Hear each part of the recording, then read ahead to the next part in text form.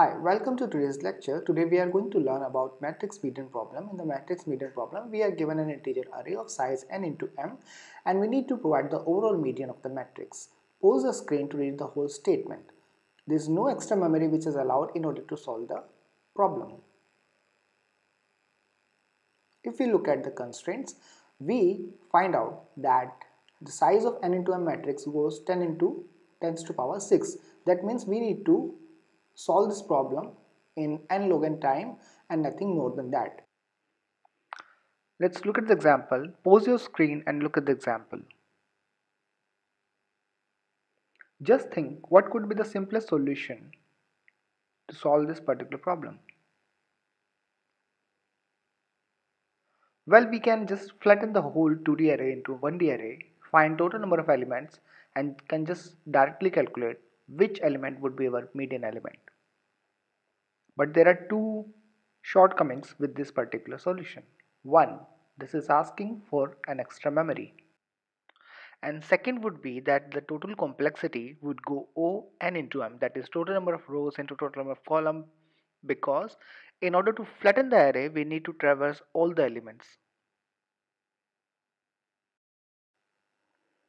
But as per the statement, we can definitely optimize the solution to O n log into m. To watch that, you need to keep watching the video till the end and do not forget to share, comment and subscribe to the channel.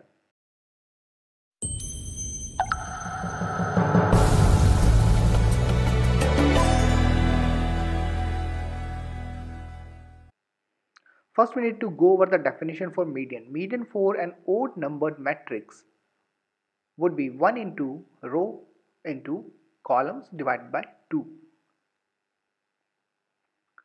This f number would be our median element. That means total number of elements which are either smaller or equal to are 1 into rows into columns divided by 2.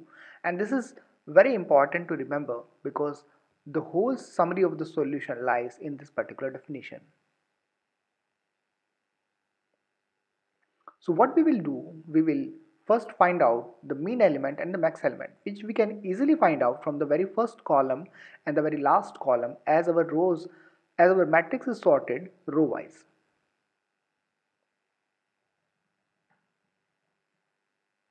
So here we are calculating the max and mean element from the array.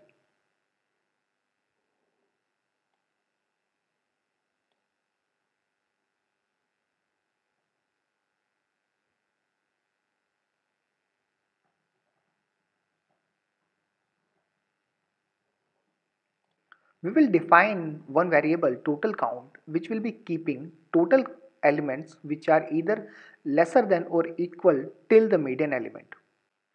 For the given mean and max, we will make a while loop, and in the while loop we will traverse over the whole matrix row wise, and within each row we will try to find out the mid element or the mid actually. And if we find it out, if we find that within a row it is present, then we will find total number of elements which are equal to or smaller than the given element. Else we will try to find out whether this particular mid is supposed to go to the start of the row or to the end of the row, and that will give us total number of elements which are equal to or lesser than the mid element. Here, to find out our element, we are going to use arrays.binary search. You can see how binary search, arrays.binary search actually works on the screen.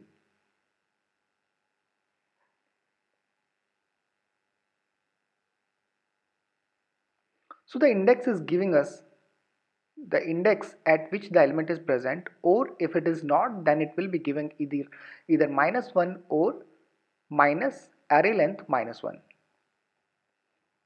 So if the element is not present, then we are finding out how many elements are lesser than the particular element. But if an element is present, we need to go till the last occurrence of that element.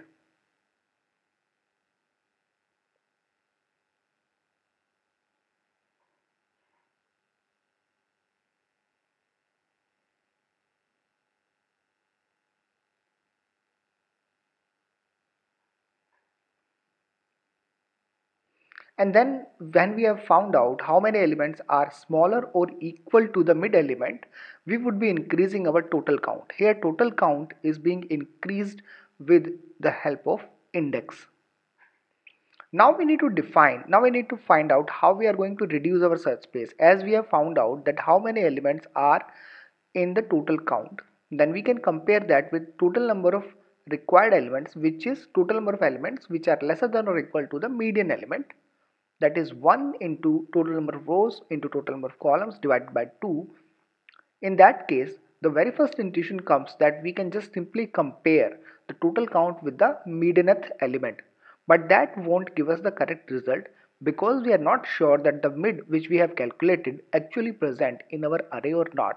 Hence we need to divide our search space into two different parts. One, if we can go towards the lower part. Second, if we go towards the upper part. So we will compare our total count with the median element, that is medianth element, and if it is lesser than that, we will be going towards the upper part. That means we are going to increase our min, so the total medianth element increases. Else we are going towards the lower part. This should go inside the while loop. We will return mean or the max. Both will be equal at the end of while loop. We have made some mistake and we need to include the for loop also, which we forgot to.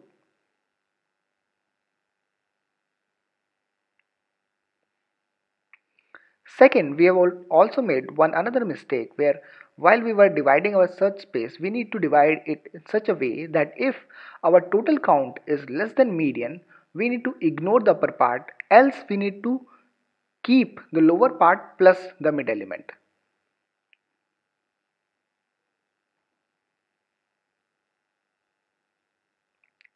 And this works.